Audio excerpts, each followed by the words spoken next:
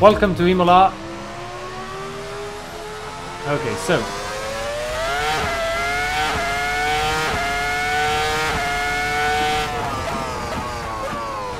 first chicane, very high speed, 5th gear. The key is to be flat out in that right corner and on the next left corner. On the right here, it's obviously very special. It's Tamburello. It is where Ayrton had his accident in May '94. So obviously that is a very special corner. Here, very fast entry. Couple of ways of doing it. Either you carry a lot of speed in, but then you're not so well positioned for the right. Either you try to stop a little bit more the car and be better positioned here to open that corner. That's really down to you to decide what you want to do.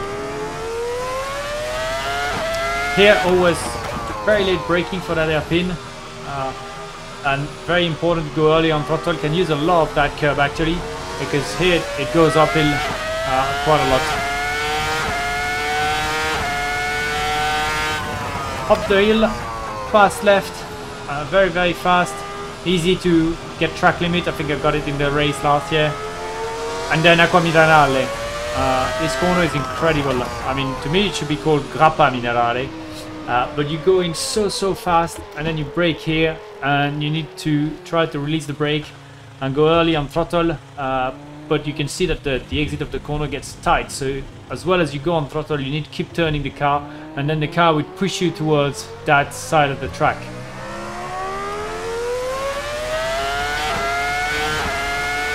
The chicane, here it's play with the curb, use as much as you can without bouncing too much.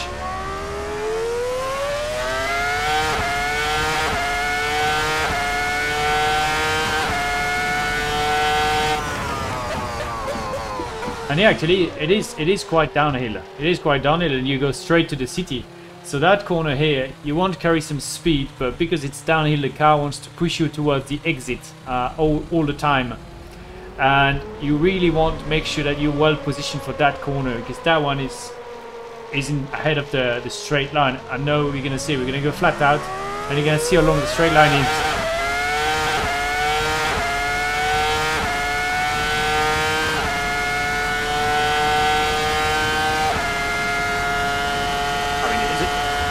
It's a sort of a straight line.